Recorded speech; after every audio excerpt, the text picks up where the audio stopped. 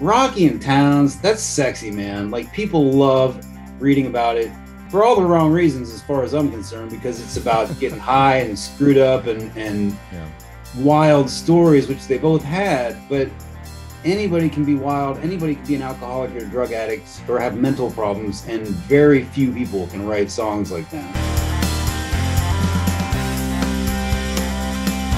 Welcome to the Lone Star Plate Podcast. I'm your host, Patrick Scott Armstrong. Join me and a famous guest. We discuss their career, life, food, Texas, and everything in between. Let's get started. The Lone Star Plate Podcast is produced by TexasRealFood.com. Find out more at the end of this episode. Hi, guys, and welcome to another episode of the Lone Star Plate Podcast. I'm your host, Patrick Scott Armstrong. We have an awesome episode today. I interviewed Brian T. Atkinson. He has a new book out. It's called True Love, Cast Out All Evil, Songwriting Legacy of Roky Erickson. It's a great book. It'll be out November 15th. I got a sneak copy of it, so I was able to get a little read on it, and it's awesome. Texas music history, if you're into that, this is a phenomenal book. And the interview with Brian was actually pretty cool. Really enjoyed the guy. We talked a little bit about interviewing. It was sort of meta in a lot of ways because he was asking me some questions, and I liked it. You know, we didn't just talk about the book, so I like that. And we talked food as well. He's got some great recommendations for food there in Austin. He's in Austin for some awesome places, some places I'd never heard of. So that was cool. And he partook in a little food trivia as well, so you can see how Brian did at the end. I'll give you a hint.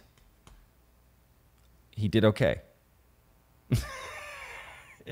You tell me how he did. See how well you know these questions. Be judging people, okay? How is your food knowledge?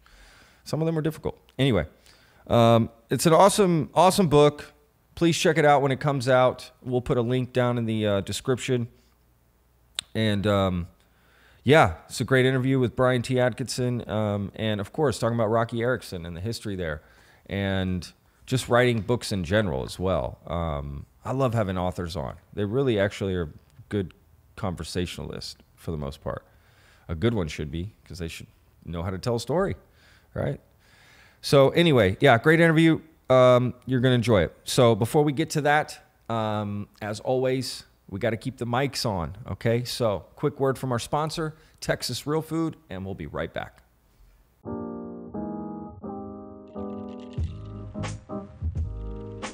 Hi, I wanted to talk to you about other things that are on the Texas Real Food site that are just as amazing as putting in your zip code, finding the best place around you that's serving, you know, all natural, fresh, organic ingredients, all right? There's resources on there. Reviews, blogs, articles, and most importantly, Texas Real Food recipes. So you can find things on there that really aren't on any other site. I promise you that. And stuff that's pretty standard, but we give it a twist, right? That's the chef way. Something familiar with a twist. So we've got, for instance, cinnamon spiced hot cross buns. You can also find a great Texas strawberry cheesecake recipe. Just amazing stuff. So please check it out at TexasRealFood.com. All right, back to the show.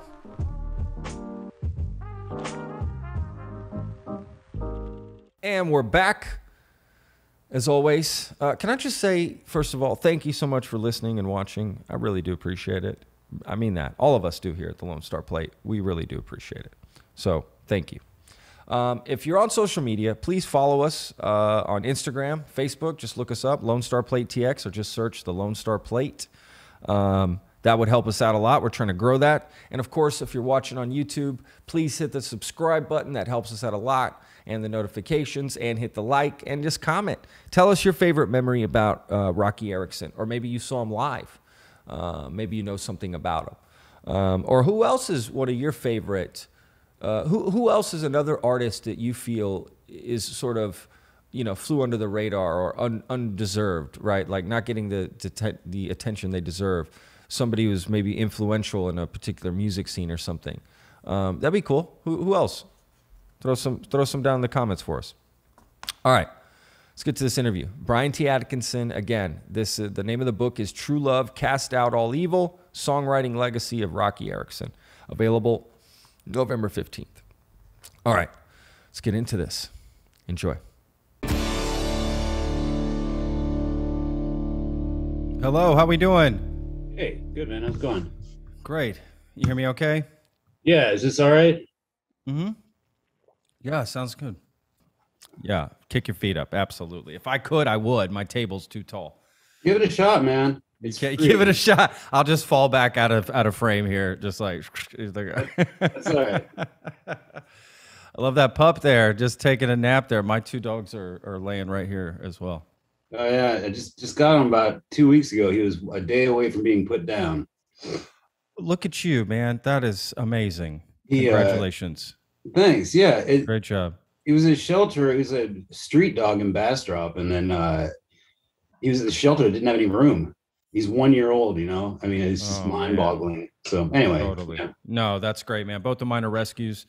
I'm all about rescues, and nothing against people that breed dogs. I actually have a couple friends that do it. But it's just not something I recommend. I mean, I don't know, anyway, not to get into dogs here. Hey, we can talk about his dog as much as you want, man. It's a good segue to two-headed dog, you know? Right. Absolutely.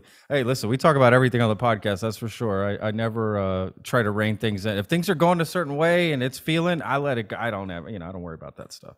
Yeah. But let's talk about this book, man. That's why we're having you on. You got this this phenomenal new book coming out November 15th. I think I have that right? Yep. Cool.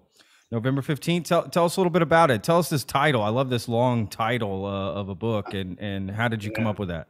I know. I try so hard to have these punchy short titles, and it just did not work. First of all, probably because I have two favorite records of his, and the one called That is one of them. And I don't know. I just gotten going on the book and doing interviews. It just sort of represented Rocky's personality to me, at least as much as I knew doing this book. You know, he seemed like a real sweet dude. You know, he's obviously had some issues, but like the friends that I talked to and people that actually knew him, and there weren't many, but I mean, they just kept saying how nice and sweet and generous he was, but he dealt with all that evil stuff, you know, all those demons and all of the stuff the songs are about. So that title is sort of, I hope, represented him overcoming that in some way. True love cast out all evil. Yeah. Right. What a true statement as well, if you believe in that, and hopefully you do. Yeah. You as not you personally, but you, the listener as well. Yeah, for sure. So this is basically about Roky Erickson, right? This entire book. The foreword by I saw Henry Rollins and Billy Gibbons. Rest in peace. So how did this come about? Like I mean, I'm sure you were a fan, but this is a big project. So I'm just curious how you got into this. The book itself? Well, it's kind of interesting, man. I really didn't know much about Roky except the general story that everybody who knows music and lives in Texas knows. It's a little bit crazy, did a lot of acid early on in the elevators, and then was kind of a recluse. That's it. And then he died on May 31st, 2019. And honestly, I don't know why. I just thought, man, that would be a good book. And I looked it up, and I found a couple books on the elevators. There are books that they're part of, but a couple, there's a British guy, Paul Drummond, who's done a couple books on them, and they're big. I mean, there's not a whole lot I need to say about that. So I looked around, there was nothing on his solo career. And everything I read was Roky was a part of this pioneering psychedelic rock band, the 13th Floor Elevators, and then wrote some songs after that. But it's like, man, when I got into this stuff, that's what was interesting to me. So that day I pitched my publisher and he gave it a thumbs up. So I just started digging in. Wow. Just like that. So that's how it works. Sometimes if you get a book, I mean, what kind of time commitment, right? Your publisher's just saying yes to this. It's a big time commitment, right? So that's kind of interesting that just one conversation can lead to it happening. Well, I mean that balances out the ones like this. The book I'm working on right now is on a folk singer named Nancy Griffith, and it's taken me 6 months of bouncing things back and forth to get this one right.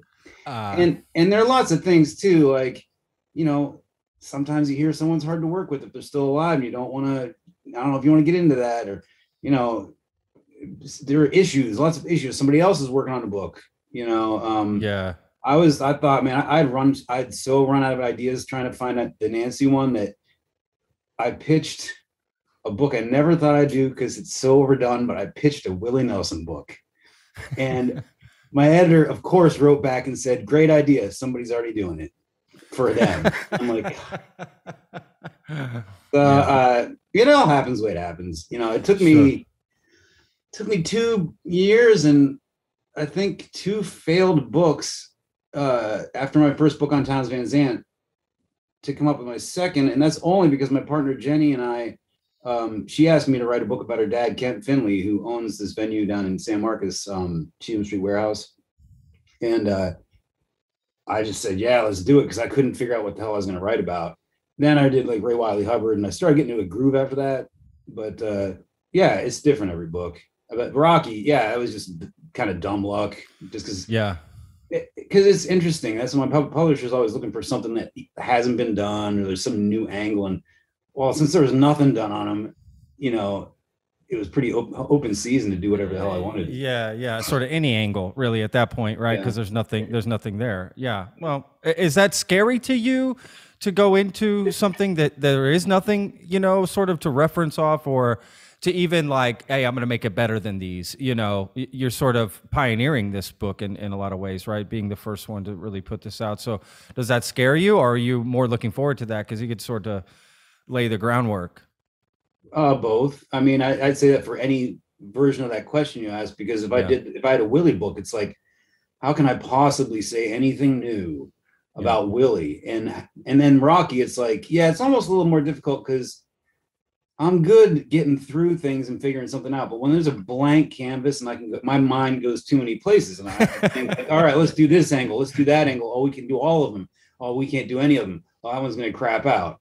You know, so yeah, it's always kind of terrifying. It's terrifying to look at a blank page of the next book after you finished one, and you have that like euphoric, I did a book, and it's like, well, it doesn't matter now, man. You're ground zero again. But so I usually do like 75, 80 interviews. I mean, I usually do about 85 or 90, but that many make it in the book. And yeah, it's somewhere around like 45 to 50 is where it starts going that other way that you were saying, where it's just like, oh, this is kind of cool. I get to now like figure out exactly what I'm going to do. And then I make a list of who I want in what section. And then you see like, okay, there's 5 people in this section and 12 in this one. So I got to fill out that one, get 7 more interviews. And when you really start getting in there and seeing what you need to fill in just to finish the book, then it's fun as hell, man. Getting there is pretty rough, but it's fun after that.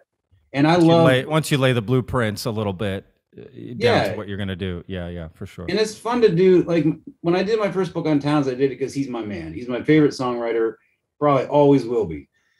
And I knew about anything I needed to know going into the book. And I thought that was how you did books. But I found that it's more interesting to me to be a little ignorant going in, so I can study and learn, and like the whole story is fresh to me, you know. And that was Roky, and I had to dig for some of these people to talk to. But honestly, I'm kind of like old and in the way as far as this thing goes. Like I had to ask friends who are younger about people that had been influenced, and it was just not in my wheelhouse. And we got a guy named Chris Fullerton on our record label who is a massive fan, and he's in his mid-30s. So I was constantly like texting him like, hey, have you heard of this guy? And he's like, dude, he's my hero. Like he'd be like, oh yeah, you're talking to him today? I'm like, yeah, is that cool? He's like, oh, can you play that tape for me? I'm like, yeah, sure, man. I don't. So it's kind of nice and freeing that way too, because there's no pressure. Like, you know, I just ask stuff and they answer, and it's all cool. I don't even know if I missed it. Yeah. Yeah. No, absolutely. How do typically like these interviews go for books? Is it just like, sitting down for some coffee? Are are you happy to just call somebody on the phone? Do you prefer to see them? Is it different with every person? It's usually on the phone, just because, like Rocky, I was talking to people in like Portugal and Yeah. Spain. You just gotta make sure your calling plan works. That's pretty much the deal. But uh, I prefer doing it in person, but it's a lot easier recording wise, because I know you're going to, don't laugh too much at me, but I still record this stuff on cassette tapes. I And love that. because I have all my stuff archived down at Texas State at the Whitliff Collections, and I apologized when I was dumping off tapes one time, and they said, "No, we prefer that. Then we digitize it." And then, so I just keep doing it. Uh, I'm gonna forget what you just asked me there for a second, because I have a question for you real quick. Like, because I have been thinking about doing the Zoom thing, and do you find it easy to, like, it just saves to your computer, and then Yeah. you play it, and you can stop, start, rewind and stuff, everything? Yeah, it saves the files directly to however you set it up, either in the cloud or directly on your computer, or a mix of both. And it'll break down the audio files and video files. Now, I do separate video as well that you can't see from here. On top, like I have another camera recording this, separately to give me a different quality. So like this image that you're seeing is not the final image for myself. But other than that, I mean, if you're really just getting notes and stuff, so right, like you'll have the conversation recorded, so, and you'll have video and audio. Yeah, it works great, man. It'll do one person unlimited. So you can talk to one person unlimited time. But if you want to have like conversations with two people or more for more than 45 minutes, you have to pay. Oh, okay. How much? If that makes sense. It's like $15 a month, $10 a month. Oh, okay. Something like that. We have some like, pro business plan or something on the Zoom for this. So we can just record unlimited everything and all that stuff. So anyway. Yeah. Cool. But the question I had asked was just how you'd like to record the interviews. I mean, I'm just curious how those type of, because that's a lot of interviews to do for a book, and I know authors have to go. I've interviewed a lot of authors. I know they have to do. There's a lot of groundwork to get done, and I just can't imagine having to knock out like 90 interviews. That sounds like, I mean, I guess are you very specific with them? You're not like having an actual interview where you're getting their whole life story from them, or you sort of let them control the conversation? I mean, how does that? I'm not really good at giving up control, but I mean, I'd like to just have a conversation, and it took a long time to get there. I mean, I've been doing this for like 20 something years. And when you're younger, you got your bullet point list of 10 questions, and you get all like, oh God, I got to get down to number 7 at least. And like, and after a point when you just get completely comfortable talking to people, no matter if it's Keith Richards or like Shelley King, I just sort of like to bullshit, and stay on the topic. I mean, we're talking about Rocky, but like, it's sort of like you said with what you're doing here. Like, if I start talking to some dude and I wanted to ask about that song he played on, but he really wants to talk about that quesadilla played at Jovita's that they had in '88 when Rocky had this conversation with so-and-so, you just roll, and if you forget about that song, you either check back with them later and say, oh crap, I forgot to ask this, or you just kind of sometimes you just got to let it go, man. And that way you also get more unique stuff. Like if you do the bullet point thing, you're going to get 90 people talking about, a two-headed dog or whatever that people know about. So you just, So I guess the answer is I control it, but I let it go. So I kind of ease up a little. Yeah, absolutely. You're just trying to get the best material you can, however that is, even if it's something you decided upon asking, or just some nugget they, like you said, they start throwing out, they start talking about something. Why stop them? Could be something you never heard before, for sure. No, that's the best interviews easily are the ones where you ask your first question and then don't ask anything else that you prepared. Yeah, I completely agree, man. Yeah, you're just going back and forth. it's interesting to watch people talk or listen to people talk. You know, it's like, but it's not if you're too starchy. Like, oh, for sure. Well, that's sort of like this whole new medium of podcasts, right? That's out. Like this whole idea of having the conversation and long form conversations. I mean, how long? I always curious about this. How long of a podcast will you listen to? I always accuse readers of having a short attention span, but I'm a reader too, man. I have to be really interested. But that's the thing. I mean, I think most people are, if they're going to a podcast, they probably are interested in the person doing it or the topic. Yeah. And so yeah, I would say, I mean, yours right around an hour, right? Yeah. That's pretty good. You know, I will commit for an hour. I'm probably not going 2 because that's going to interfere with my day unless I pause it and go back or something. But like, sure, an hour is good. Half an hour might be a little too short, even depending on what the topic is and what you're, you know, stuff like this where you're like zoned in on one topic. An hour is probably good. What about you? Do you listen to a lot of podcasts or just do this? I listen to a few, but not the whole thing. I sort of like watch clips and stuff on YouTube. I mean, that's how I take in a lot of podcasts, just sort of clips of it and things like that, which is why we do a lot of clips ourselves for this podcast, just because I feel like that's how a lot of people take them in. But we've definitely done some like quote unquote epic podcasts where they've been 3 hours long, you know, and they've been long, man. Like, you know, I did one with Dale Hansen pretty recently, and that went for 3 hours, and he would have talked longer, but his iPad died. And I was like, it was a great conversation. I mean, I'm not going to lie. I was into it the whole time. I love talking to people, but it just seemed like that's a long, we broke it down into 2 episodes. I'll just let people talk. Like if they're cool talking and we're still going and it doesn't seem dry, I'll let it keep going. Yeah. To be honest with you, I can always edit it down, I guess, right? That's how I sort of look at it. Yeah. You know, I don't know. I try not to set too many rules. Try to just take the situation as it comes, sort of like yourself, and just sort of adapt to it and roll with it. You know, I can get a sense of things, but, you know, anyway. I'll tell you what, man, this just came to my head when you say it could go on forever. If you ever want to just sit there and listen to some dude go, line up an interview with the guy who is the head, like the songwriter and the main dude for the Trans-Siberian Orchestra. Okay. I interviewed him one time for the Statesman here when I was freelancing for him. And I'm not kidding you. I said hello. And exactly, I checked my phone when I hung up. Exactly 59 minutes and 59 seconds later, he said goodbye. And everything in between was all kinds of stuff about the pyrotechnics and this. But he just kept like, he was off. Like I didn't even have to be there. I could have been taking a nap and come back again. You know, it's like, just if you want to do that sometime and you want to, I don't know how live absolutely that would be, but yeah. I mean, who knows? You never know till you do it. People will say, "Hey, why don't you get this person on the podcast? Do this." You know, would that be cool? I don't know. I don't know if it'd be cool until I get them in front of me. To be honest with you, I never know till the person's in front if it's going to work out or not. And even past that point, I don't really judge the podcast afterwards. I don't watch them afterwards, so I don't.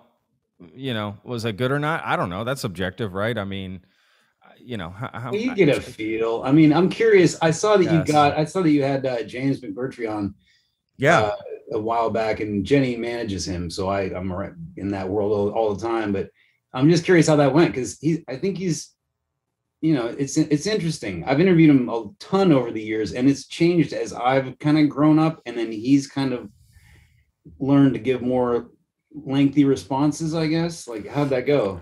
Wow, that's a great that's a great question, actually, because that's I've interviewed him twice, actually. And yes, I didn't know that about him, to be honest with you. So I went into it just, you know, ready to go. And yes, so the very first interview was very like, it took a lot for me to get out of him, but people were commenting on YouTube that was like one of the longest interviews he had done. And I was like, okay. And then we did this last one, and people loved it. They were like, wow, how'd you get him to open up? You know, what did you talk about? What you know, politics, some stuff he wanted to talk about. I sort of let it go that way. I mean, we talked about his new album and And we got into that. I gave my condolences about his father, influence of that, like how much that affected this new album. And he sang a couple songs, and yeah, I kind of let him sort of direct the conversation. What I saw him getting, excited about, or he make a comment on, I would just dive deeper into that. So it was really more just, I think, finding what he wanted to talk about. And that's just with a lot of people. They're more willing to give and go further if they're, excited and passionate about what they're talking about. I mean, it just makes sense. Well, the key with that kind of thing, like, for me at least, is finding out immediately who wants to talk about what they made or who doesn't. Like James doesn't usually like to talk about songwriting and stuff too much, or like that's a good point. That's a good point. But if you ask him, what gun he's using going hunting, he'll go on for half an hour. Yeah, and that's great. A good point. Yeah. That's a good point. Yeah, that's a good point. It's like when I have Bob Schneider on, he never really wants to talk about the music. He always wants to just talk about shows he's watching, TV, movies he's seen, whatever kind of random. Those are other podcasts that go for 2.5 hours with Bob. When I do them with Bob, I think I've interviewed Bob 4 times now. Mm-hmm. They are long podcasts for sure. We get going, but again, I always feel like you can edit it down, so I don't see the point in stopping it. Yeah, cool. All right, let's dig into this book a little bit more, man. I guess I'm just curious, like, what is the expectation for this book for you? Let's say for you personally, not your publisher, not any other outside pressure, but just for yourself. The expectation. Well, I mean, I try not to have too many because you get disappointed doing books, man. If you have, but I would say my goal with every book is just I find somebody that I think is, historically significant, usually someone no one knows about if I'm lucky, and I get to document their story. I've never really cared much about, like straight biographies as far as like how you grew up, who you married, any of that, unless it affects the songs. But if songs were written about your mother, which is the case with Roky, or your family, then I care, and I'll want to get into that. But like, I just want their art to be in a library, and that's the thing that I love about Texas A&M University Press, is like, as opposed to going with a commercial publisher who will give you this big promotional push and then dump your book after a certain however long, and it won't go back in print. A&M keeps it in print basically until the whole ball goes up in flames, and oh wow. So that's why I do that, and why we produce tribute records and stuff, and like just to have it documented that person's life was important enough for someone to sit down for a year and chronicle what they gave to the world, Yeah. I mean, if you start thinking about expectations as far as sales and stuff, you always have like a pretty good idea. Like I just did a book on Mickey Newberry. It came out like in the spring, I guess, and I knew it wasn't going to sell like hotcakes. It's an important story. He wrote so many hit songs that nobody knows he wrote, and like were big hits for people in the 60s, 70s, and 80s. But I just knew, he's not sexy. He wasn't, he drank, he smoked pot sometimes, but he wasn't like Roky and Towns. That's sexy, man. Like people love reading about it for all the wrong reasons, as far as I'm concerned, because it's about getting high and screwed up and wild stories, which they both had. But anybody can be wild. Anybody can be an alcoholic or a drug addict or have mental problems, and very few people can write songs like them. So like, I just want that to be somewhere that people, I always say, like, I want me in the future. Like I had a friend give me in grad school, 2 Towns Steve Earle CDs. And on one of the CDs at the end was a song called Tecumseh Valley. And I thought it was the best story song I'd ever heard in my life. And it said T. Van Zandt. So I did some research and I found out Towns Van Zandt. So I went to the library in Iowa City and I found like 6 Towns CDs. And it sounds like a cliche, but it literally changed my life. I was listening to the Doors and the Stones and the stuff you're raised on, like Van Halen. And I just didn't know anything about this music. and someone who wrote like a poet, you know, and like I was studying writing at the time and getting all these big thoughts about how important, you know, we all are as doing this, in which you, the more books you do, the more you realize that is not the case. But, but I want that. I'm doing it for that dude, you know, like who just finds like a Roky Erickson book and is like, I swear to God, I heard that name once when my buddy George was listening to Janis Joplin. Like, what's going on here? And it's like, holy crap. You know, I don't need to change people's lives. That's a bit dramatic, but like just one dude who can go down a path. Like I started my whole career because my buddy Jason gave me a CD he thought I'd like because I like the Beatles and the Stones, you know, and that's about as lofty as I can get, man, is helping one person. And if it's more than that, if I sell some copies, great. Cause you know, it's nice to buy some new trees for the lawn or whatever, but like whatever. But yeah, that's pretty much it. Yeah. Oh, that sounds reasonable. That sounds completely reasonable. Well, they always say like, right, you perform for one person. I guess you probably write for one person maybe or something, right? Like that idea. No, I get it. What do you think's the most impactful part of this book that might, you know, make someone give a double take? Or I don't know if that's the best way to ask that.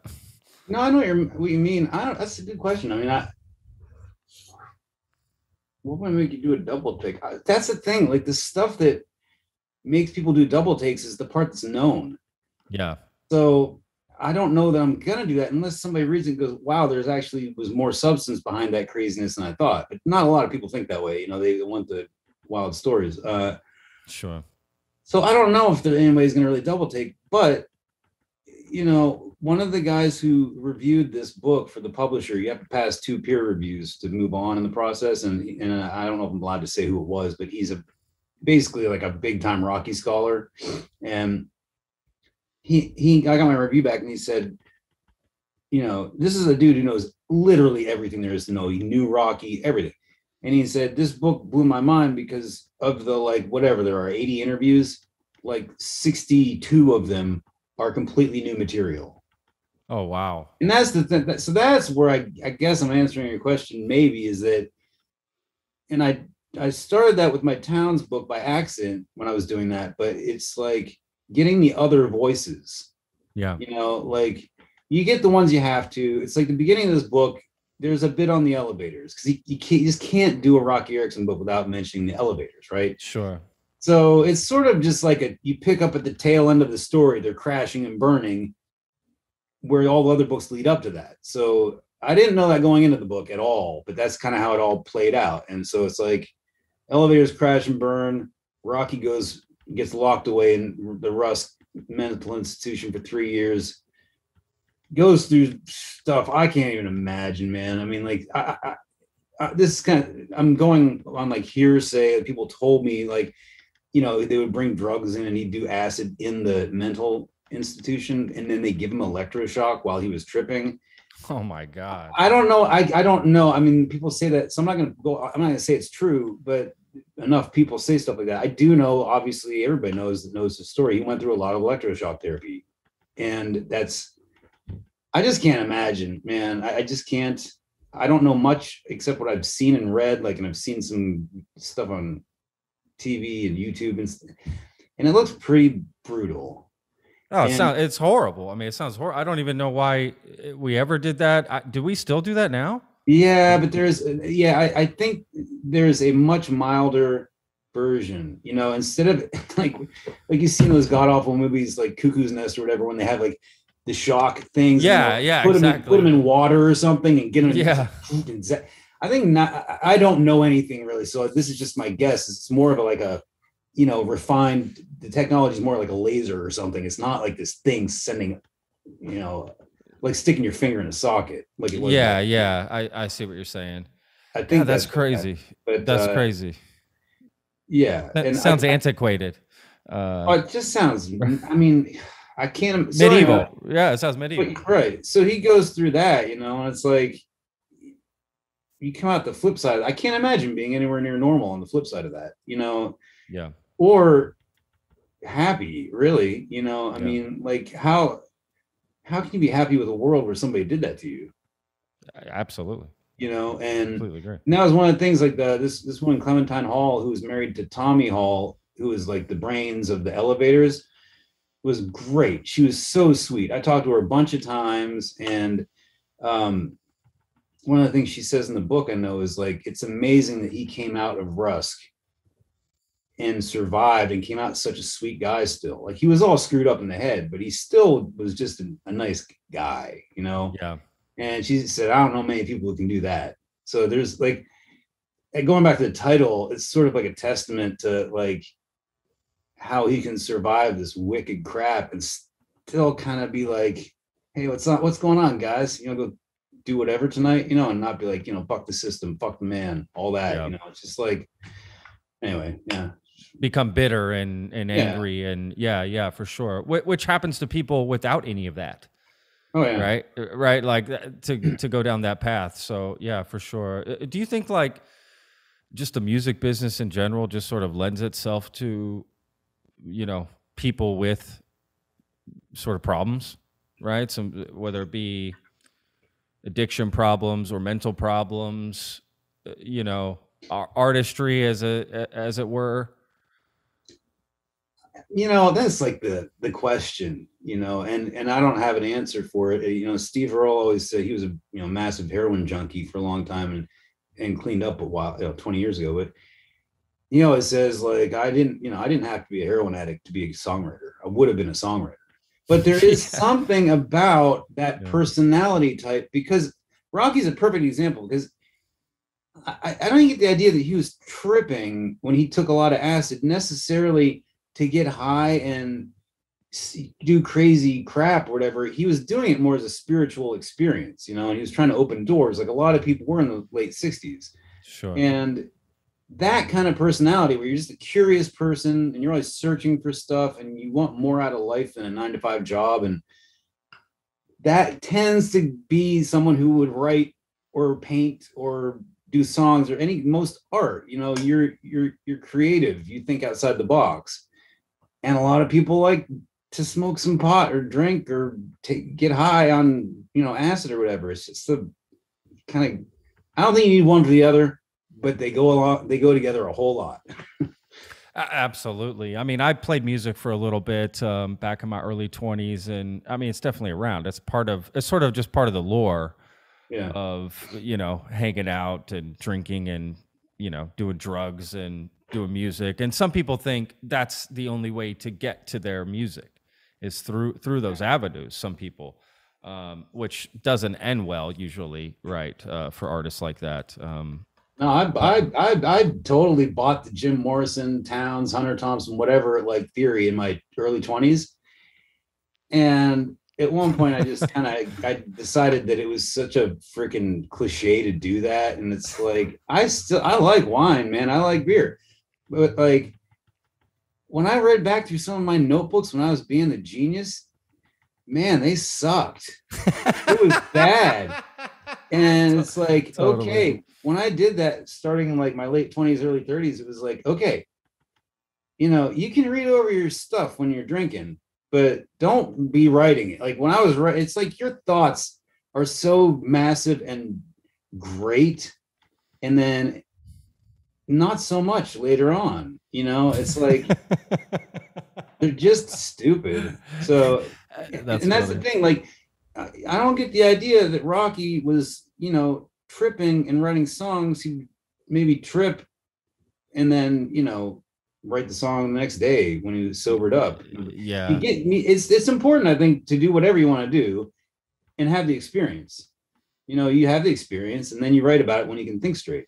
Sure. Absolutely. I read about an author who said he smoked weed. I think his name's Andrew Sullivan. I'm not 100% sure if that's who it was. I was watching Bill Maher. Is, you know, just some random comment, but I liked it. It made sense. He said, I don't smoke pot while I write. Never. Because it's, like you said, it's not going to come out. But what I do is after I write something, I review it.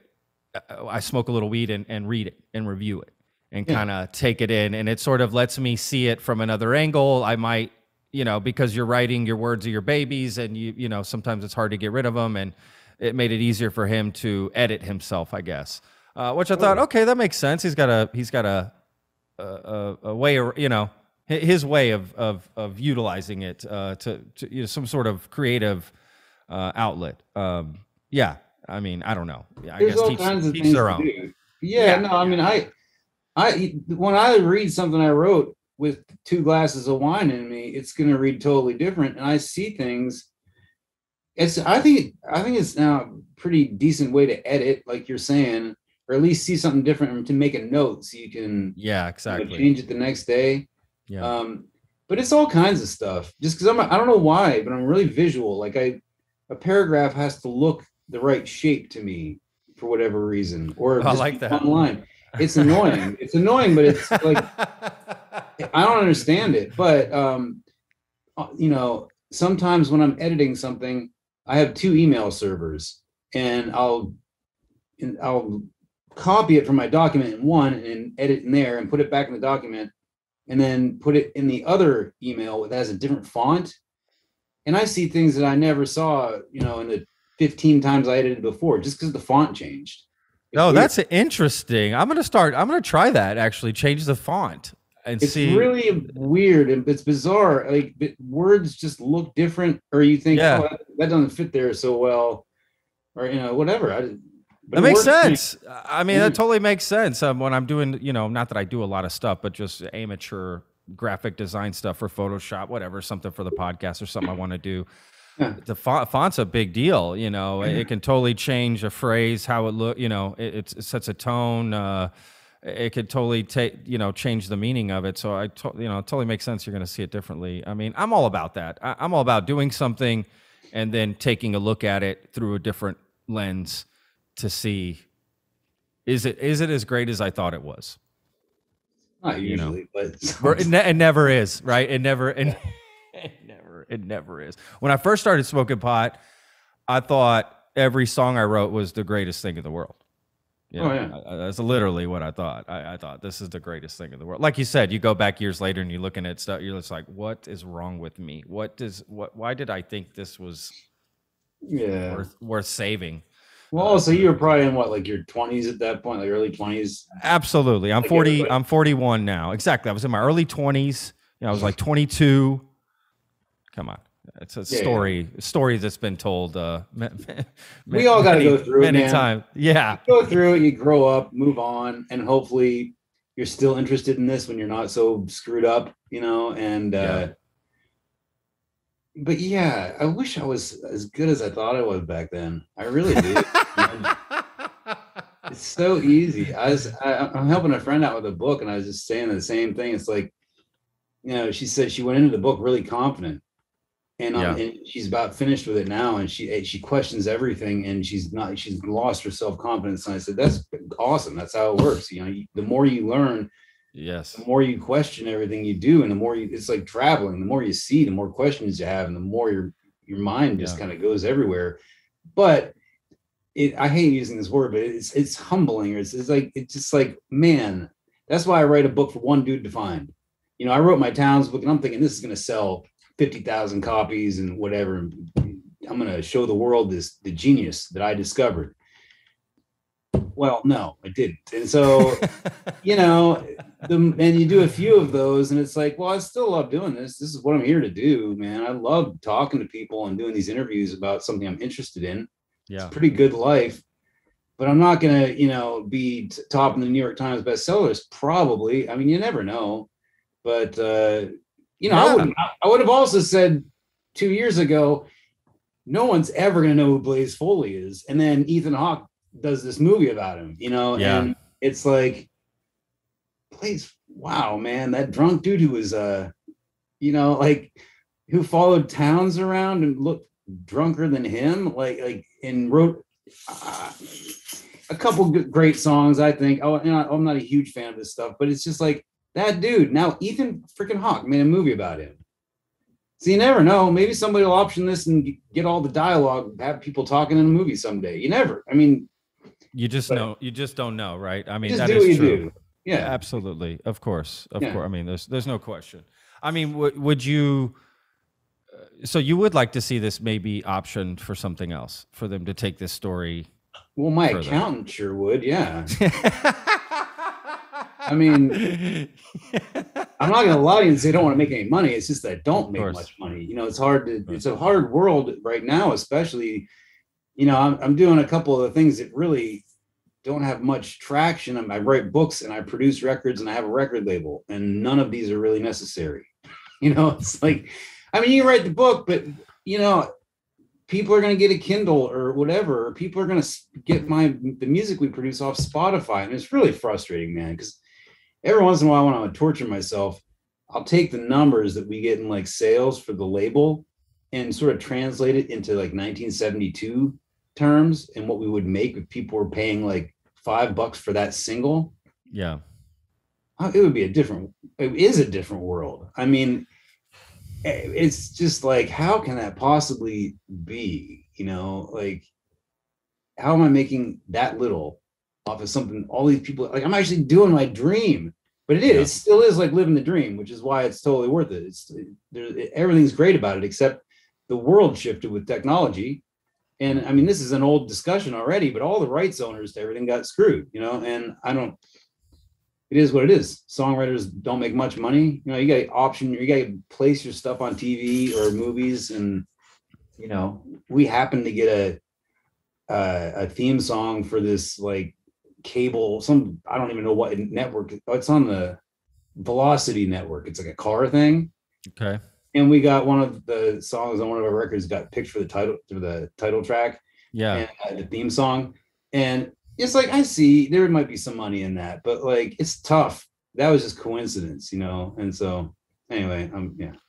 No, I can't even imagine having to catch up to everything that's happening in the music business. And I know playing live was a big part of people's incomes as well, which is why, at least through my podcast interviews, learning that the pandemic was quite, you know, destabilizing for a lot of artists who weren't able to pay their band, for instance, or something, you know, like maybe they were okay, but like, oh man, how am I supposed to take care of my band not going out on the road and, you know, doing these things? So yeah, I mean, the whole scene has changed, and I can't even imagine trying to keep up. They make, I mean, it's the majority of the money for people in the music I'm hanging around, like James, you know, instance, like.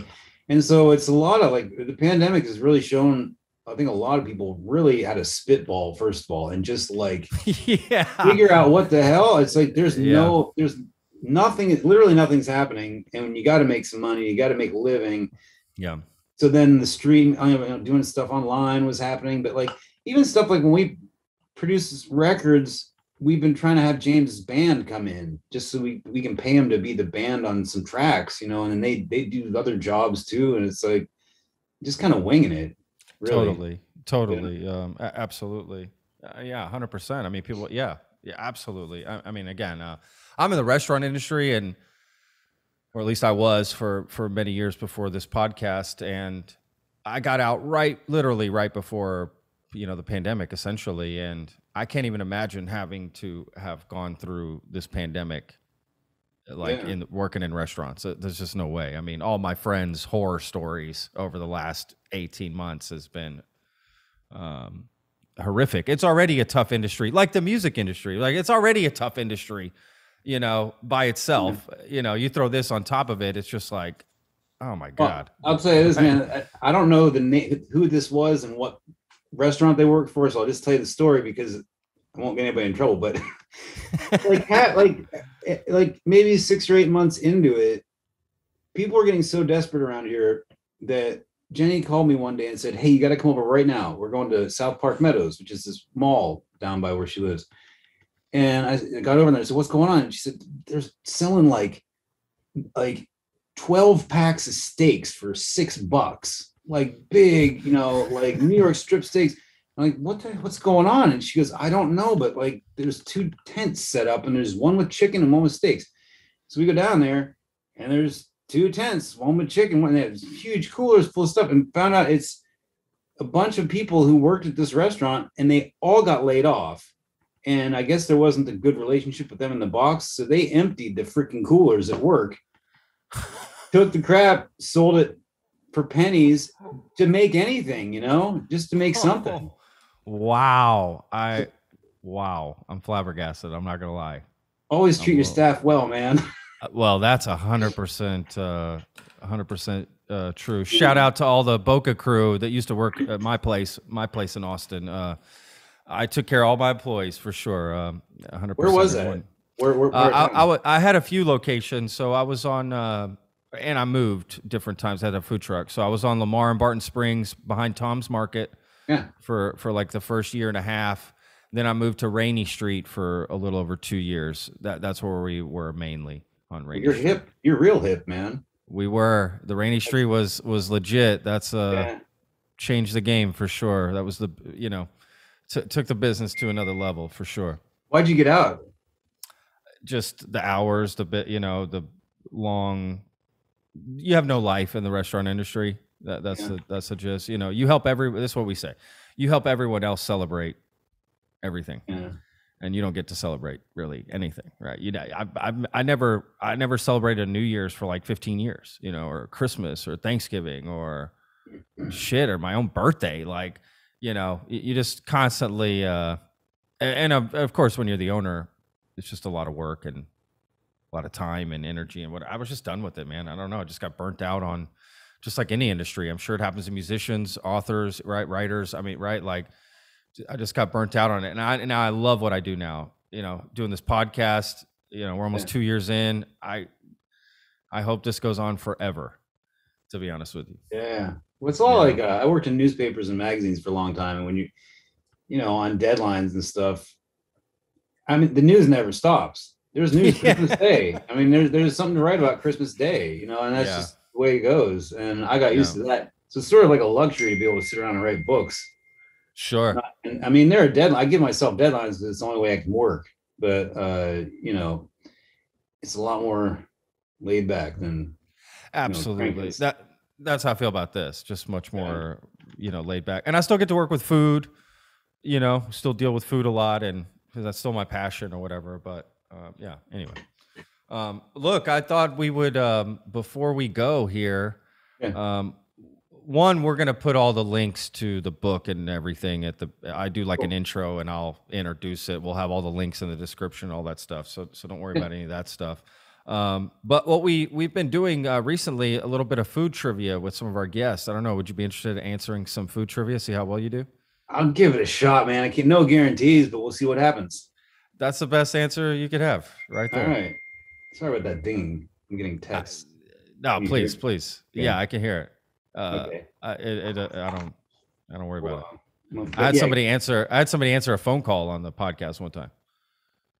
I told him to. The phone was ringing. I said, answer it. Screw it. Let's see who it is. Put him on. One time, I want to get this story right about James. Jenny was telling me one time he was on a live radio show and they were on the way to the gig and they were pull up to a fast food restaurant and ordering at the drive-in. And the guy calls me, said, hello. The guy said, hey, James, how's it going? And the next thing you hear on the radio is, 2 hamburgers, large fries. And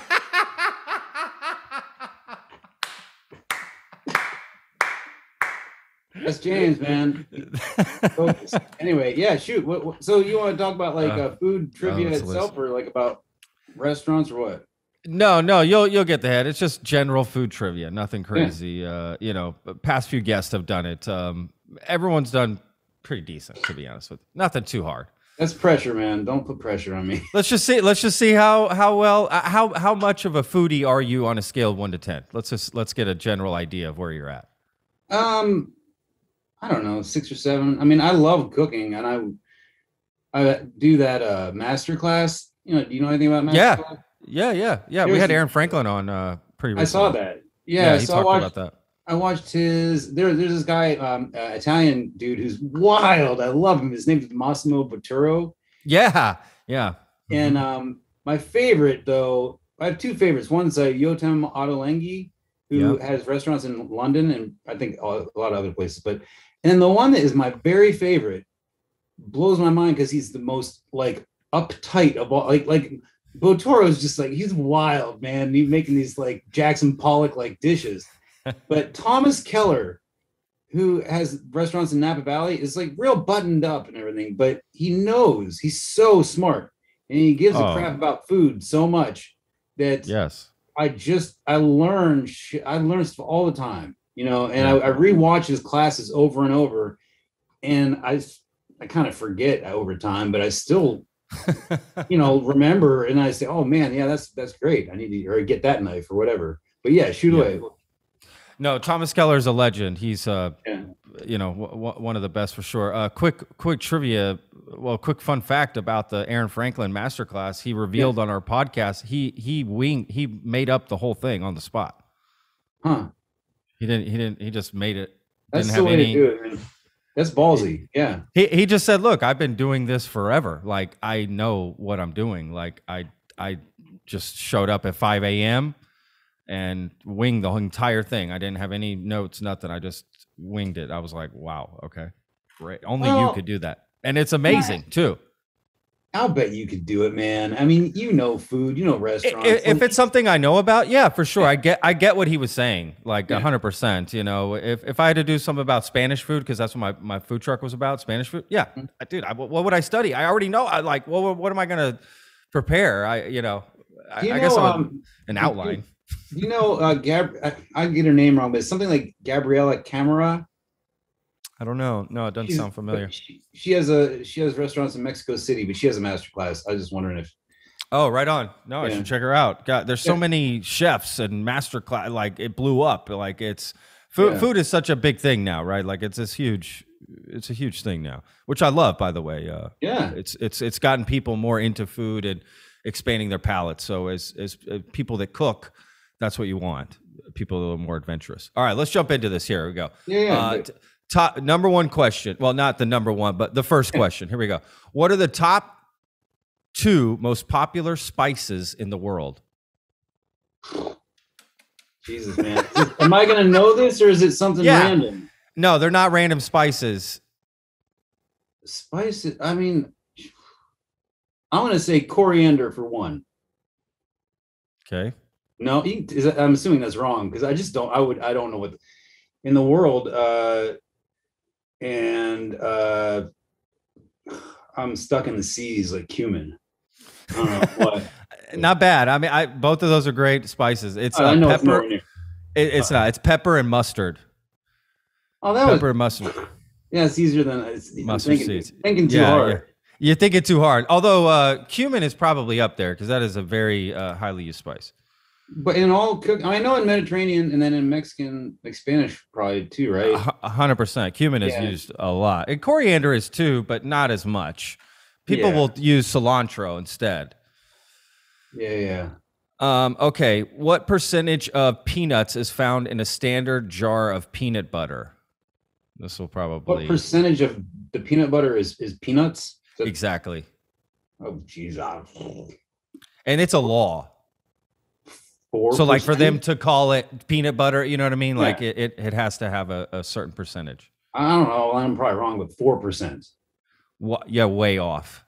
What is it? It's 90%. Holy crap.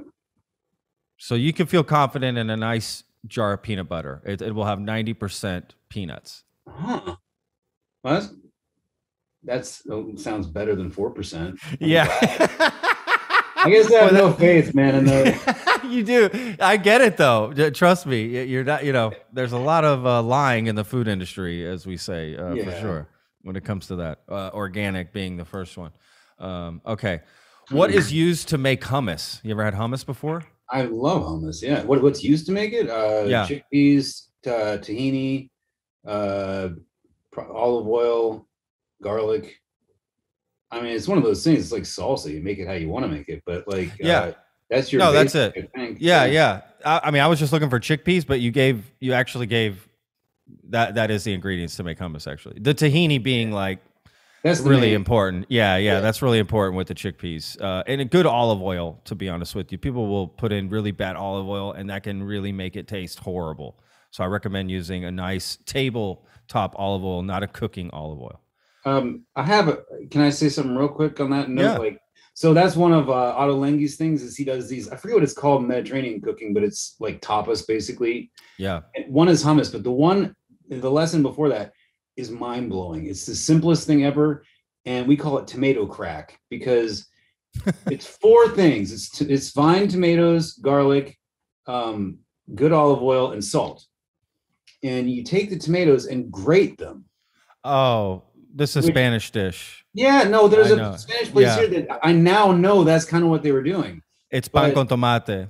Yeah. Okay, yeah. I mean, and then you drain the excess fluid, and then I just kind of do it by eye, but like olive oil, salt, and chop up some garlic. Oh man, it's delicious, right? It might be the best thing I've ever had in my life. There's a place here. You know, it's called Wine Belly at first. Yeah. Oh yeah. Absolutely. They had this like tomato bread, which is where I haven't been there for a while. I haven't been anywhere for a while, but like I used to get that all the time there. I think that's kind of what they do now that I know how to do this.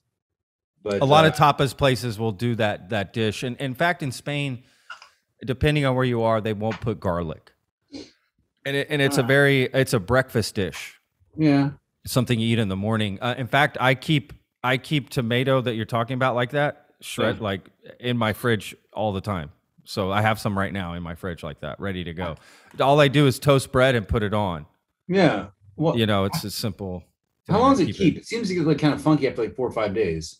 Yeah, about 4 or 5 days. Depends on how good your tomatoes are when you started, right? The olive oil will help keep it fresh. I actually use a ton of olive oil. So mine's very olive oil driven. My wife is from Spain. I lived in Spain a long time. She has her ways of doing those things. So I learned from her and from living there, like, that particular way. So do you know Buenos Aires on the east side here? No. I haven't even heard of it. Oh, next time you're here, it's on like East 7th. You just go downtown. I'm on the south side. Go downtown and over just across the highway on Waller Street, I think, or somewhere around there. Okay. Mall. They have this thing called Canelones Casares, which it's like cannellones. I don't know. I'm sure you know what the hell. But which are great, and they're filled with spinach and cheese. But their chimichurri, it's like I always order like they have little like cups of it. I always order like 6 of them. They give you one. It is so good, man. It's mine. I mean, you gotta go. Make a note. Absolutely. Yeah, I'm always. I'm glad I was gonna have you at the very end. Have you shout out some of your favorite places there in Austin? So that'll be one of them. For sure. Yeah, I'll shout out to. I have another one in mind too. Yeah, for sure. We're always looking to support those businesses. So for sure. Okay. Next word here. Next question, real quick. Yeah. What 2 words were combined to make the word spam? Oh. Well, I'm assuming one's ham. I have no idea, man. You're close. You got one. Well, it's not. I actually didn't know this. So this is me learning too. Spiced ham. You were right about the ham. Yeah. Spiced ham. I didn't know that actually. I didn't know that. Okay. Oh, that one seems a little. If something is described as rotisserie, what has it been cooked on? Well, it's been put on a. What do they call it? Would you settle for spit? I can't. Yes, okay. That's the word I was looking for. Okay, I was looking for the word. Anyway, yeah. Okay. No, that's it. Yeah. Okay, if you ordered an omelet Arnold Bennett, what fish would you find in it? I'm gonna go with no idea and say trout. No, haddock. Oh, all right. Well, you can that's a tough. Yeah, you can. Yeah. All right. This will be stuff, man. It gets sent to me. Okay. Last question. You got this. This is all you. You're a Texan. You should know this. What is the hottest part of a chili?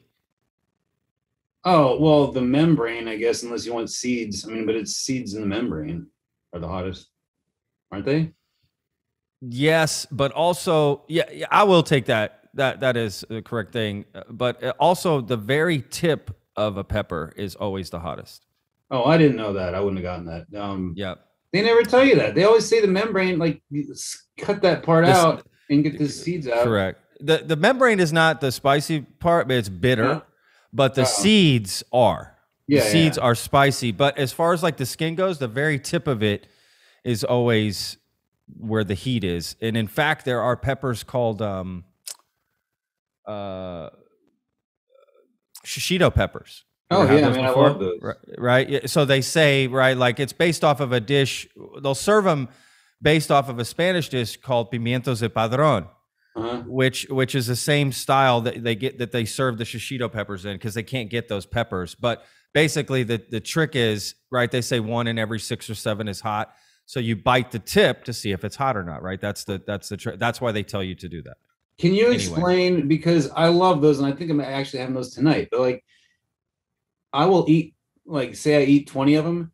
Yeah. You don't need to explain why the 20th one's always the hot one, but why is that it's 1 out of 6 or 7, or what? Do you know the science behind that? No, I mean, I'm sure it's just the way it grows, and genetically something with the actual pepper. It's just random. That's actually, you know what? I'm going to find out. You got me curious. I don't know why. Get your next guest on that one. Pretend like absolutely. You've known it forever. What are you talking about? I do that every podcast. I act like I've known this stuff forever. Well, you have to, man. You have to when you're doing this gig. Yeah. I love it. Hey, you did great. You did great. You crushed it.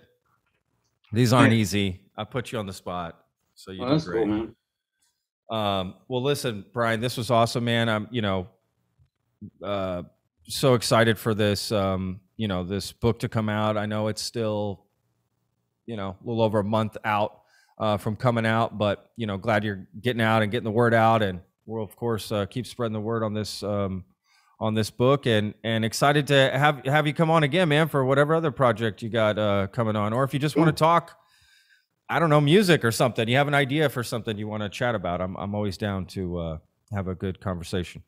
Cool. Yeah. Hit me up too, whenever, and I appreciate you doing this today, helping spread the word about the book. I mean, I rely on not just stuff like this, but literal like word of mouth, just people telling people, because that's how the more obscure stuff gets out there, really. But yeah, it's been fun, man. Oh, and let me tell you, if I can, I wanted to make sure, I don't know this dude, but also next time you're in town, go to the new HEB by Slaughter in South Congress. It's a new big one, and they have like a barbecue restaurant and everything. Oh yes, they were building it right.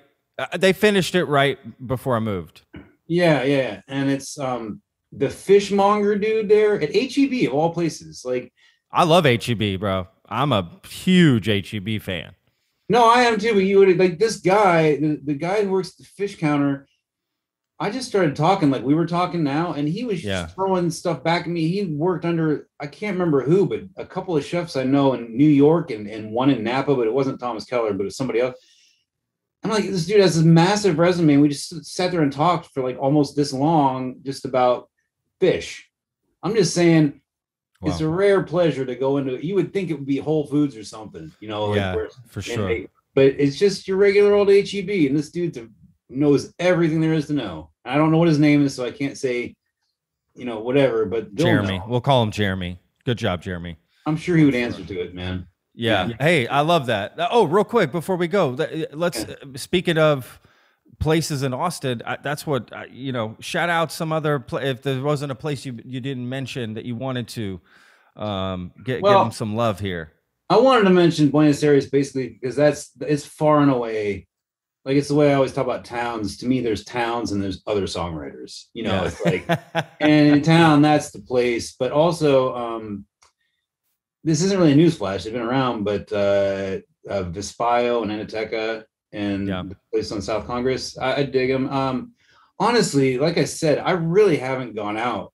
Like, we favored some stuff, but I like cooking most of the time anyway. So like, awesome. Just kind of been holed up during the pandemic, and I kind of forgot what's out there. And every time I drive up Lamar, I live down at William Cannon and Manchac, and every time I go up Lamar, it looks different. I swear to God, every 3 days, there's something new coming in. Yeah. So in the past 2 years, with everything closing down and then opening, I don't have the best read on the landscape. All I know is I don't go north of 6th Street if I can help it, man. I just But that was me too. That Trader Joe's that's at this Sea Home. It's like right by the river.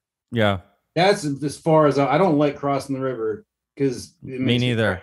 I'm cranky after that. Yeah. I never went past the river, man. I lived on I lived in many places in Austin, but the last place I lived for a few years, I was at Ben White and South Congress, basically. Yeah. Right behind Big Bend Park over there where that Texaco is off South Congress right there. Yeah. The house is back there. Anyway, yeah, I'm same as you. I basically was just in that area. I mean, I stayed south, didn't go south. The only time I used to go up north is when I had the food truck and I used to have to go to Restaurant Depot all the way up 35 north, like 30-minute nightmare.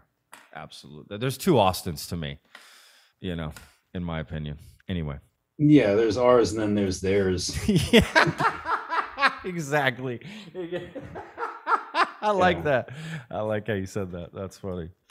Awesome, Brian. Well, listen, man, I wish you the absolute best. Hope you have the best rest of the day today, and my best to you and your family. Just staying safe, during this time. I know it's still a little crazy with COVID and everything. So, my best to you guys, and please stay safe out there. And again, thank you so much for taking the time today to do this. And we'll reach back out again, man. We'll send an email when all this is cool. Ready to go, the episode and everything.